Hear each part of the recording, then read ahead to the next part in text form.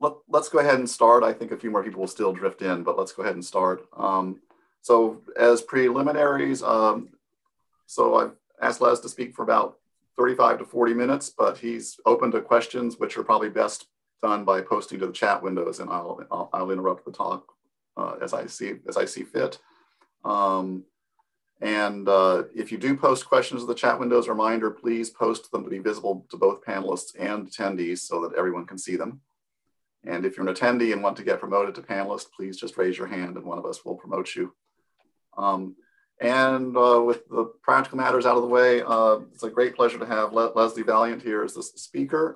Les is very well known for many contributions. I should mention especially the introduction of the concept of sharp P completeness and pack learning, and of course many other contributions in algebraic complexity and circuit complexity and other areas as well.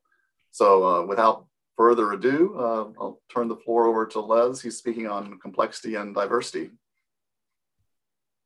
Okay, well, thank you very much for the invitation. So the talk is about complexity and its relationship to a combinatorial property, which I call functional diversity.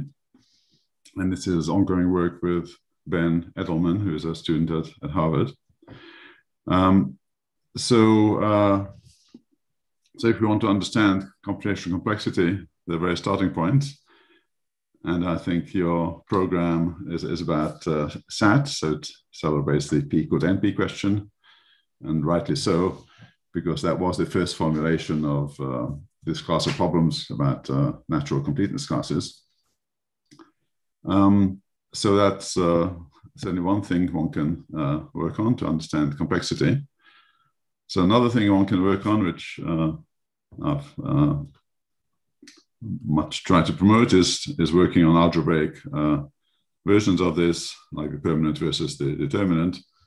And the argument here is that if you believe in negative results, then these should be easier to prove than P not equal to NP.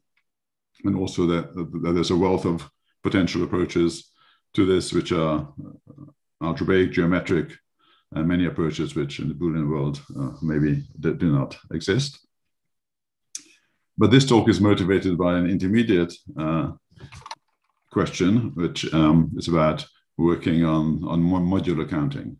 So the question is whether the analog of NP, where you count the number of solutions modulo, say, prime number Q, how the complete problems for that relate to P. And complete problems for this are NP is reducible to complete problems in these.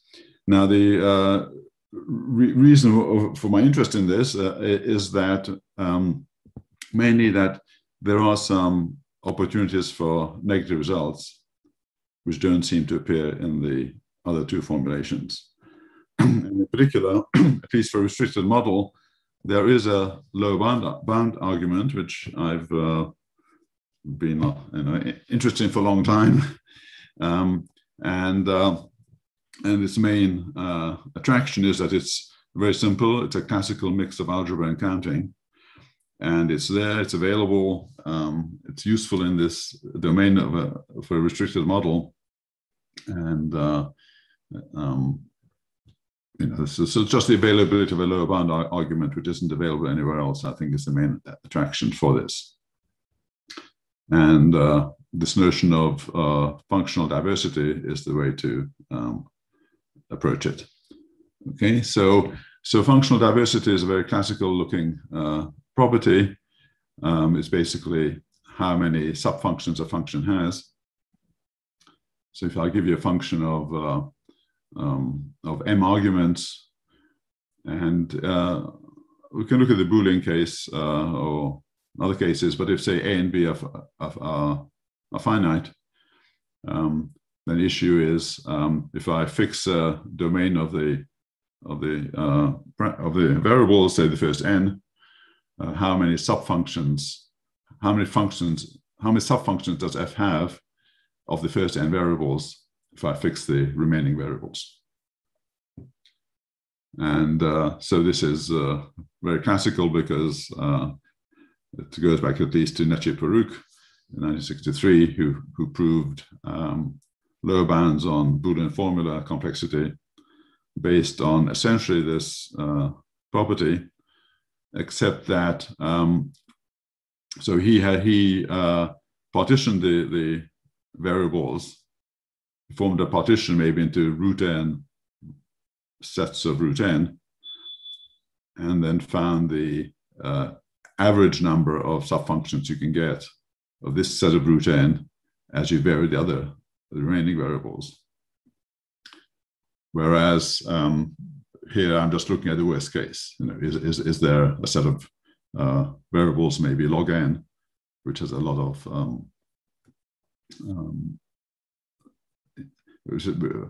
which has a lot of subfunctions on it as you vary the remaining variables.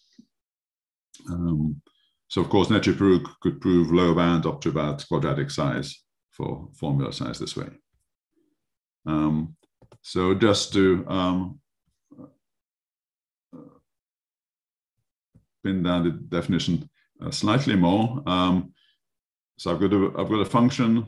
Usually I've got a function, and I have what I call a domain, a subset of the variables of size n. And then the diversity of this domain, this subset of the variables in F, will be the logarithm to the base 2 of the number of different functions of these variables as we fix the remaining variables. Okay, and so then we say that the n diversity of F is the worst case, is for the worst case domain D of size n. Okay, so each domain may have different number of subfunctions on it, and among the domains of, so say, log n size, which is the domain which has the most functions on it.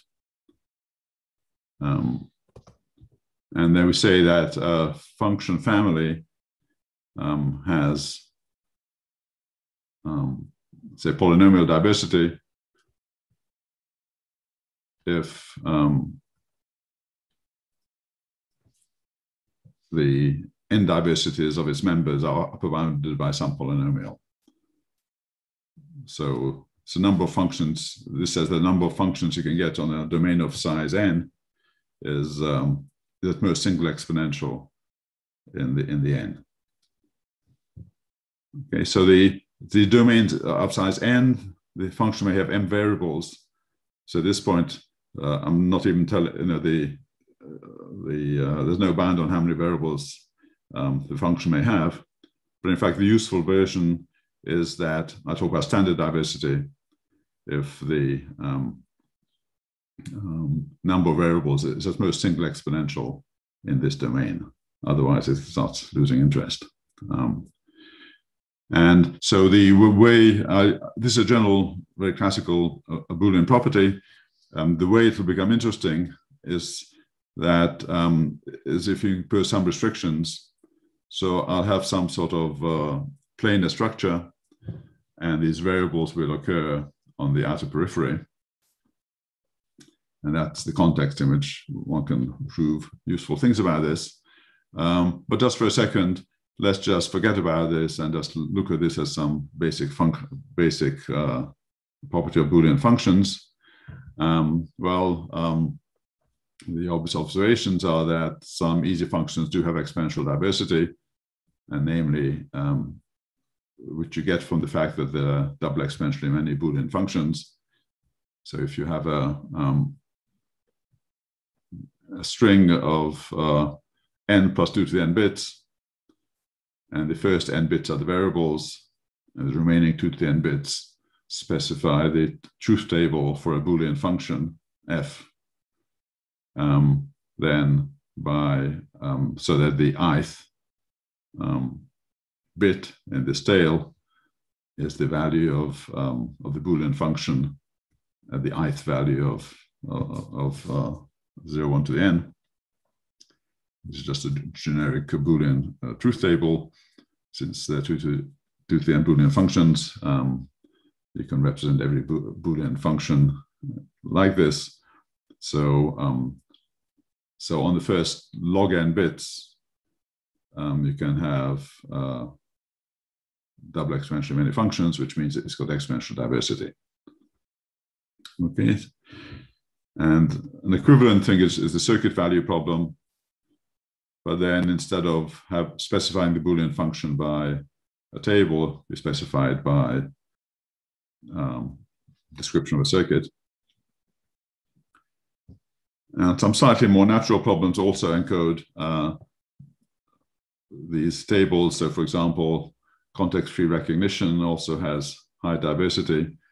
Again, this goes back to early investigations of related Necheprooks ideas, is that if you've got a context-free language where you've got a string and a constant, a string and a constant, and the question is whether the first string is found somewhere else in one of the other W's, then this is in reverse. Then this is a context-free language because you can put this into a stack and then non-deterministically go anywhere and check whether some other W is the same thing in reverse. But with this, you can program in exactly this Boolean function value problem. You list all the W's for which the function is one. Okay, so some functions are of exponential diversity. In fact, these are simple, but I don't really know a different argument for proving functions to be of exponential diversity, although I'm sure many are. And so basic theme will be, can this be computed by linear algebra?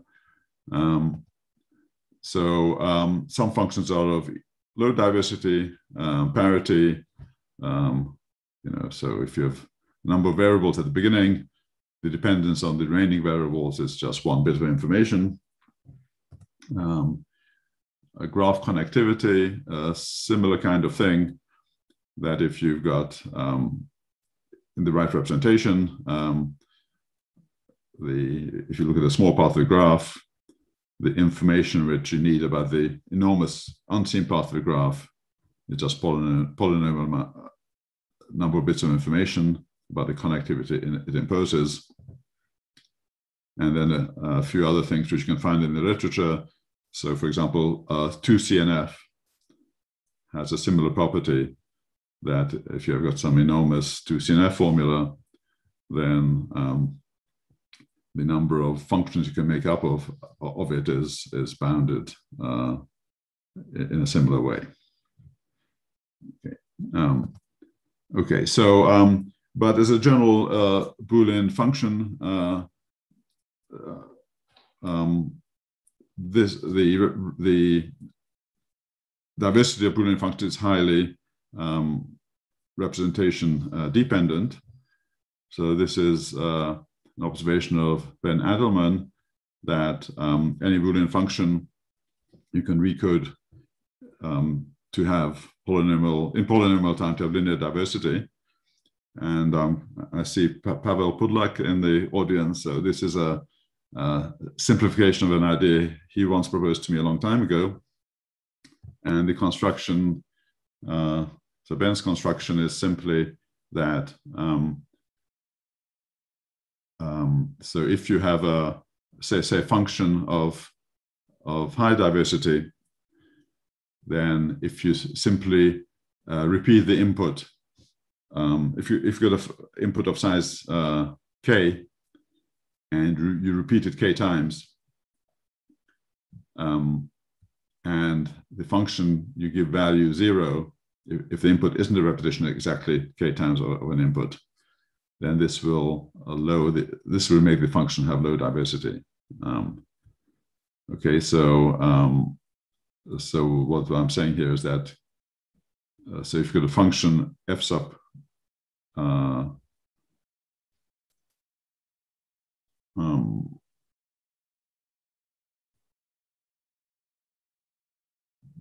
okay, so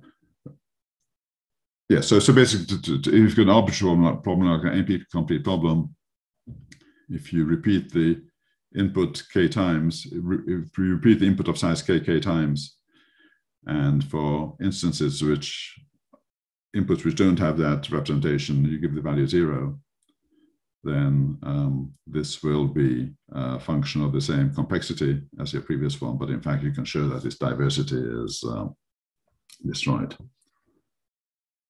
Okay, so so I've got this very simple function property, which is in fact rather brittle as far as representation. So what is it useful for?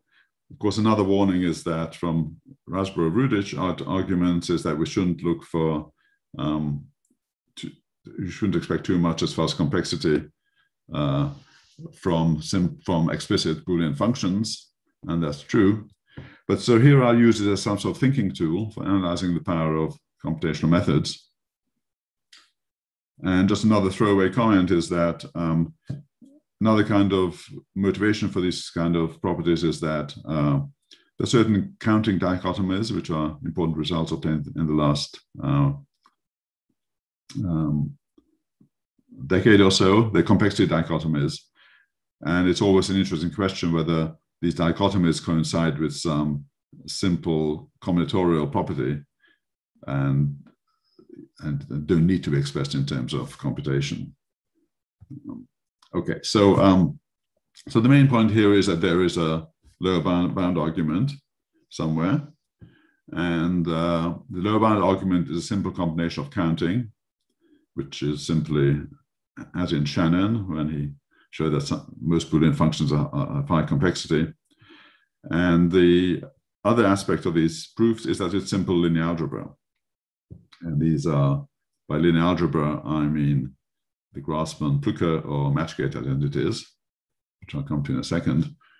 And so just to explain the algebra that's used, so the idea simply is that if you have a matrix, then you can talk about subsets of the rows and subsets of the columns. So S and T will be subsets of rows and columns.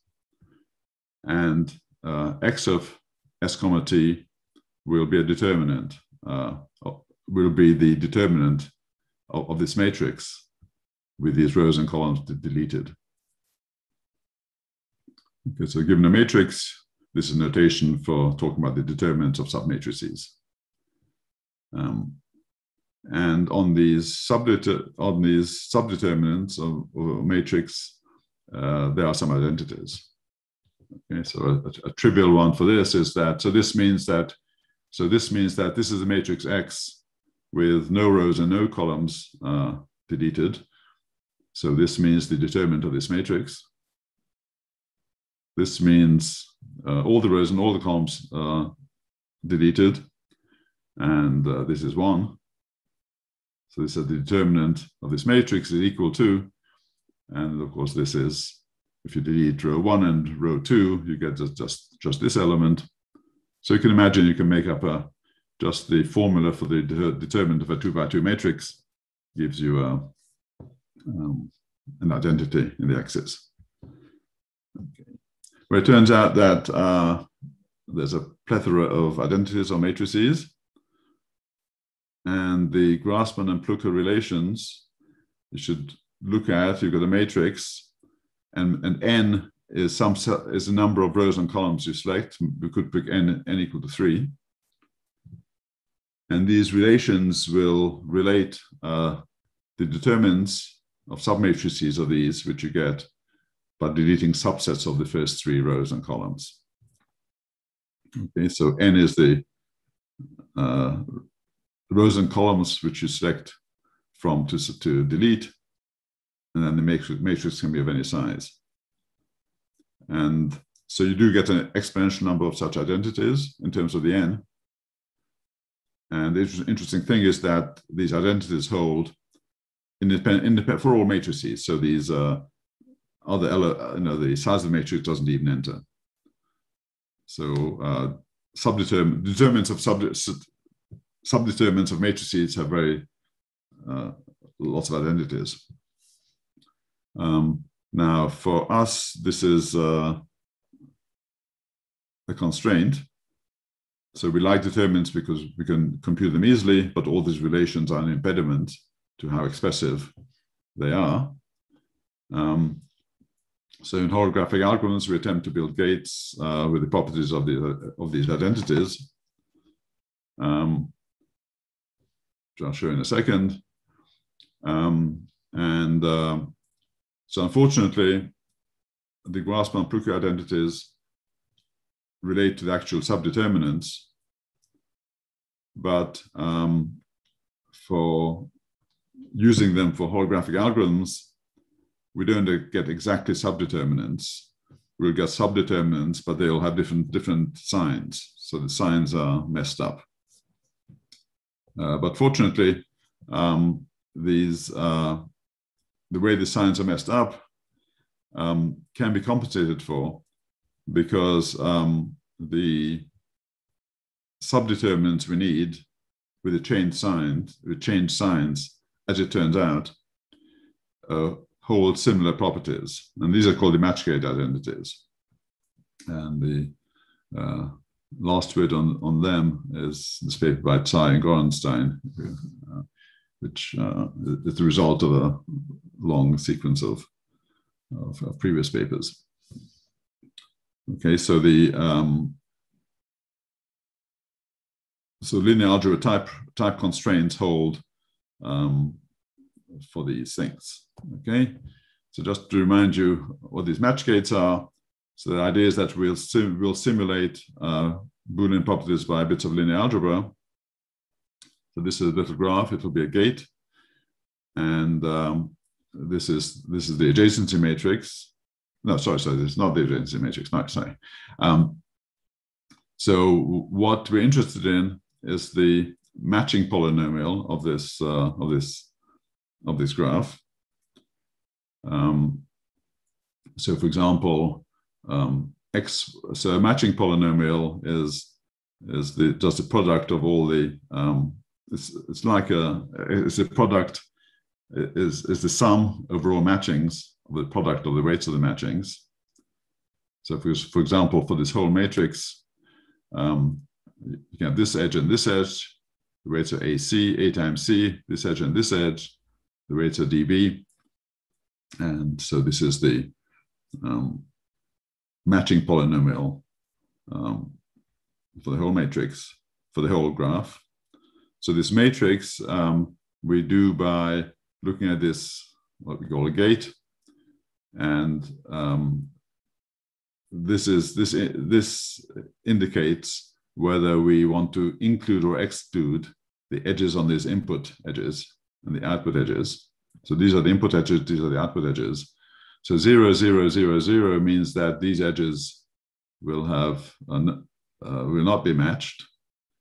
So in a complete matching of the graph, you'll have to match the 4 vertices internally.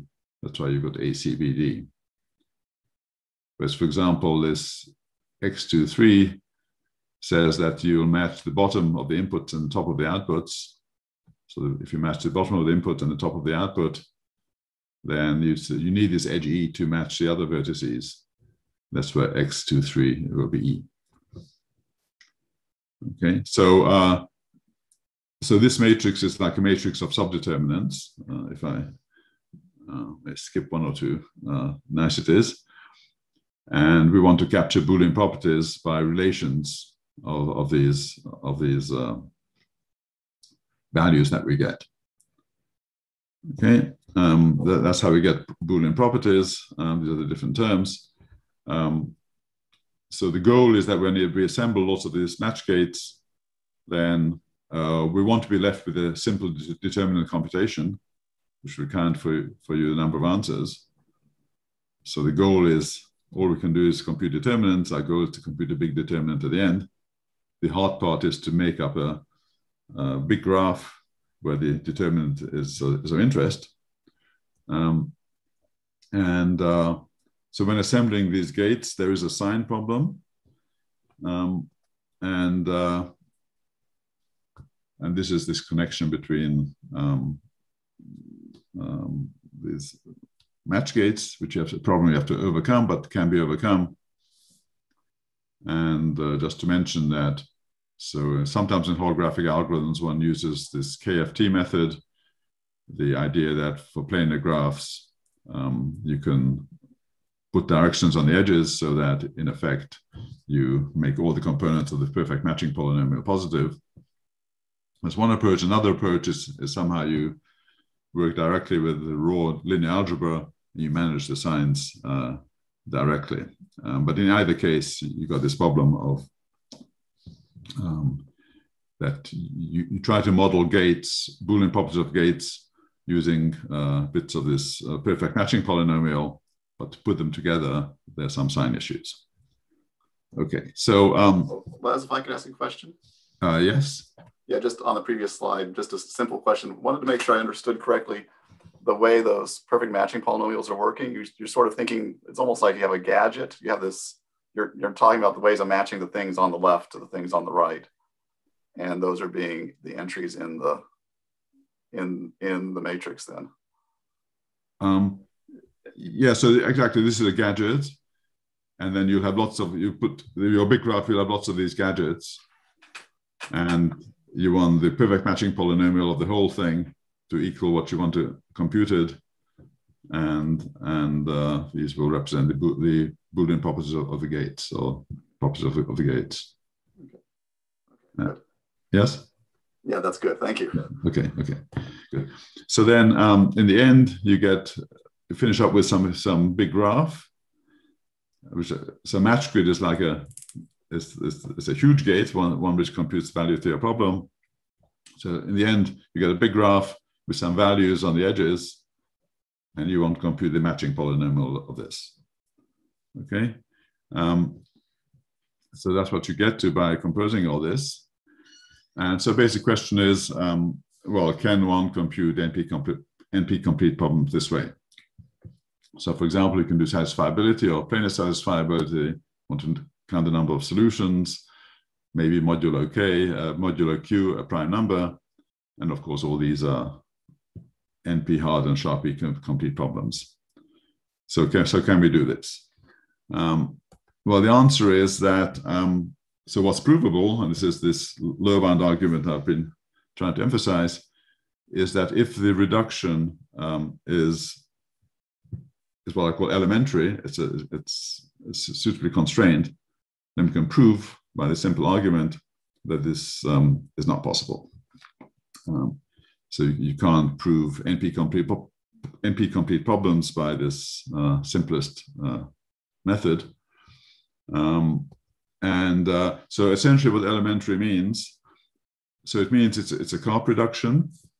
So from your problem, so for example, you have a planar satisfiability problem, and in each gadget in your planar satisfiability problem, you have a gadget here, and you hope that the determinant of the whole thing will solve your NP-complete problem for you.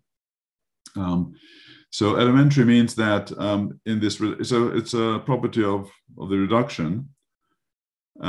So it means essentially that you do the obvious things, that each component of your SAT problem you map to a local gate of the type I've mentioned. So the main restriction is that the mapping is kind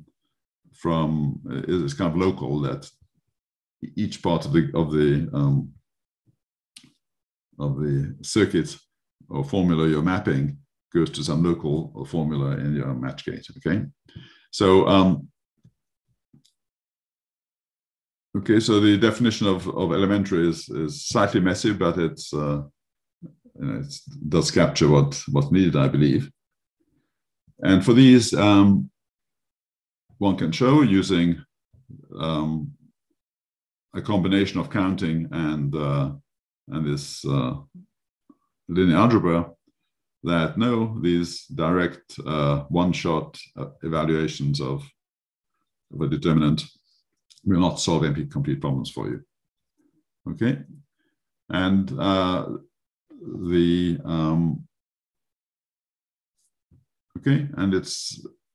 it's important that we we count that we do mod counting, because that makes it, that restricts the number of possible functions. So that's important for the counting, and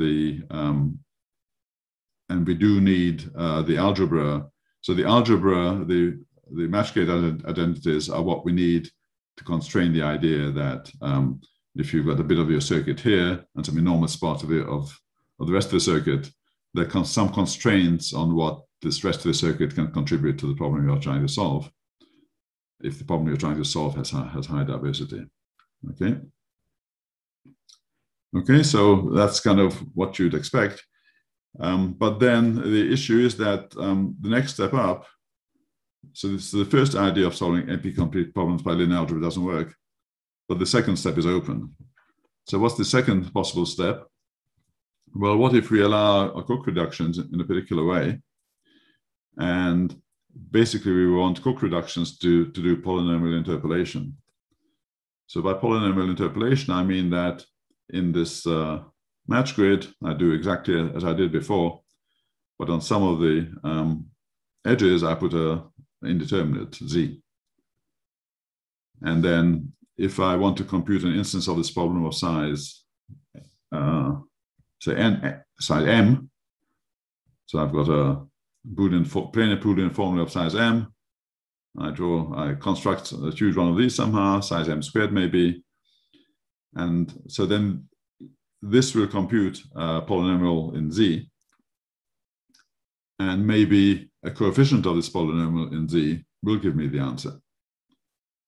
So interpolation is a very basic tool used in translating counting problems. So in like Sharpe completeness proofs, you use gadgets, use some of the holographic reductions, but the third main technique is interpolation. So it's a very powerful tool from going from one counting problem to another. Okay. So anyway, so the question is, can one prove,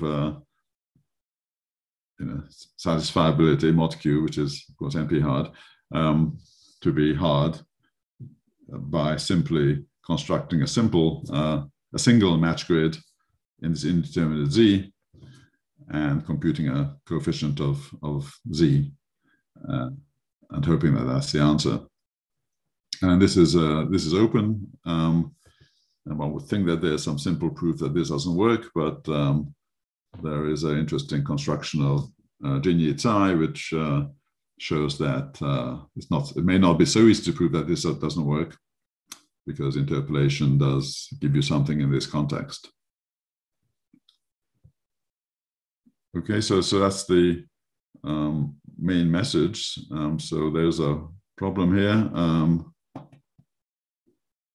So if I'm not sure, a couple more minutes. Okay, so that's the main point. So then the only other thing I want to emphasize is that, two more things. One is that although proving high diversity sounded trivial with these problems compete for P, in fact, for many problems, it's, I don't know of any techniques for showing high diversity, except somehow for showing that these P-complete problems are hidden inside. And the kind of problems of interest would be these these very simple counting problems, which are on the boundary of being easy and hard. And so this is this notation for expressing combinatorial properties. So the easing problem. So this says that your problem is made up of components where so this is like a degree 3 vertex, and the 3 signals being sent out are either that none of them are ones, or all of them are ones. So the various positions here count how many of the outputs are ones. And so this is an easing problem, means that if so this models the edges. So if the 2 edge ends have different values, then you have a value C. If they're the same, they have value 1. So this is an easing problem, and in general, we don't know whether these have high or low diversity, except for very odd places, for very odd values of this constant. One can show it by essentially showing that you can map one of these circuit value problems into it. And similarly for like planar matchings, you'd like to know whether it's got high or low complexity, high or low diversity, but again, it can be shown, for example, for some very odd fields of size 19, for example, again, because you can by accident map complete problems in. Anyway, so that's not, so the main point is that there's this big open problem, but just to finish off, the philosophical note on holographic algorithms. So this is saying that traditional complexity, what do we do? In traditional complexity, we build things up. We have AND gates, OR gates, NOT gates, fan out, and we see what we can make out of these components. But then at the end, we say, oh, we've got this big problem of non-determinism, and what on earth do we do about that? Okay, so in holographic algorithms, we reverse this. So we say, well, we want to be able to solve non-determinism. So we build in linear algebra, which does solve a kind of non-determinism. But then what we're left with is saying, well, what can we build up inside it? What functionality can we do non-determinism over? And maybe it's not surprising that, of course, we can't. If we could simulate all of standard computation, then we could prove P equals NP, but we can't. So we tried to see what fragment of this we can simulate. And so perhaps it's not surprising that this basic capability of doing deterministic computation, the circuit value problem, is kind of is critical. Okay, so thank you. Very much.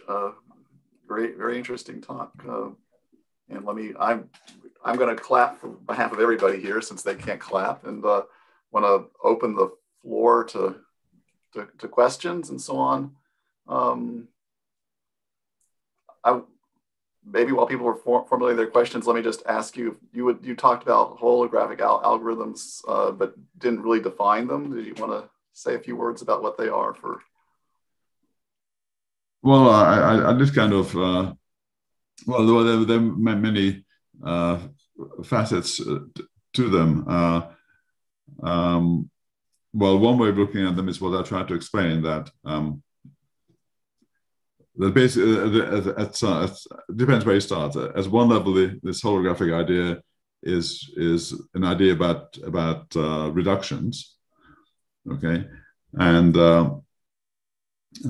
but here I've emphasized that if you want to use them for useful algorithms, when you reduce, you better start with something you know how to do. So in this case, you start with linear algebra because there are fast algorithms for it, and in particular, using linear algebra for solving certain planar problems like the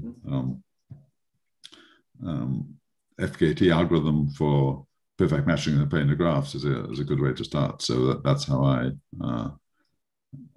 refer to it. Okay, so there are various ways in which you can present holographic algorithms. I kind of hinted at one. Right. Okay.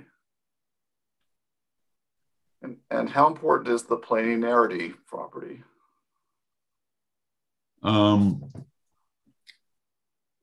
So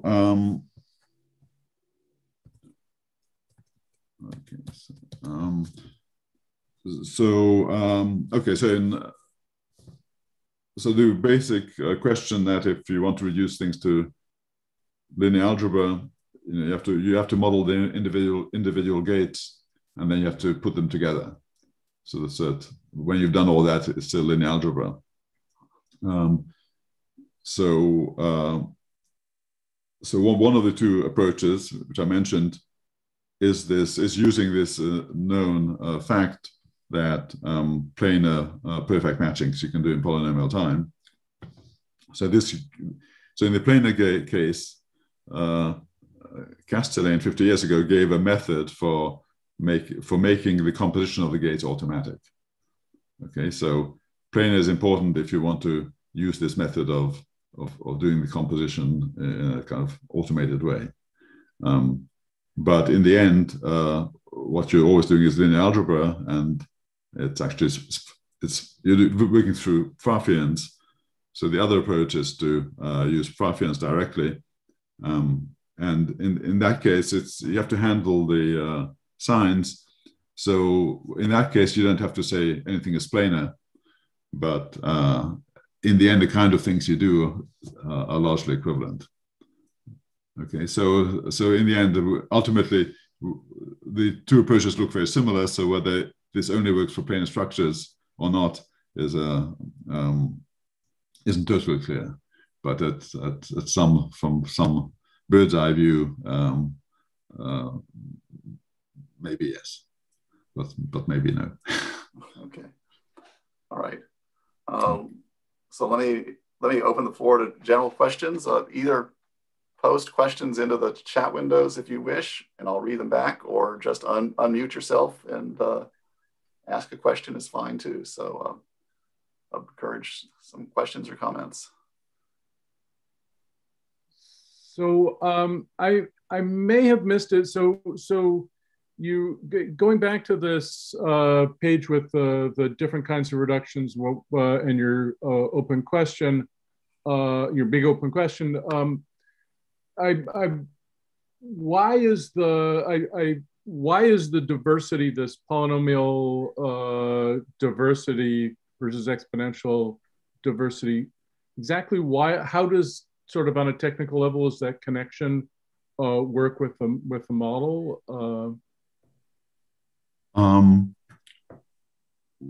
Well, it's at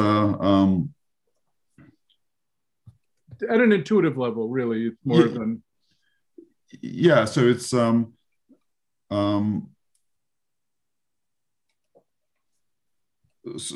basically, it's if this initial picture, you've got your few inputs, and potentially, so if hidden away, there's a circuit value problem there, and the function of these, say, n inputs could be any of double exponentially many.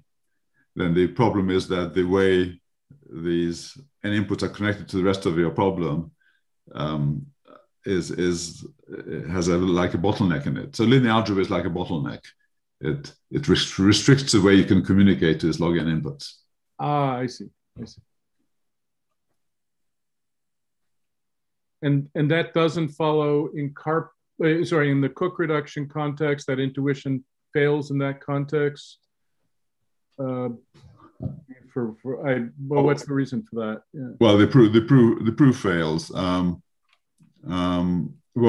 Because one thing is that once you do a Cook reduction, then effectively you repeat the inputs lots of times. So you haven't localized inputs anymore. I see. So that argument, that linear diversity argument that Ben Edelman's that you referenced would essentially come into play. Right. So this diversity is hard to do if the inputs are kind of local and they're not replicated millions of times. Well, if the inputs are replicated everywhere, then the argument falls apart. I see. Thanks. Okay. Good question. Okay. Yeah. Okay. Let's see. Other questions or comments?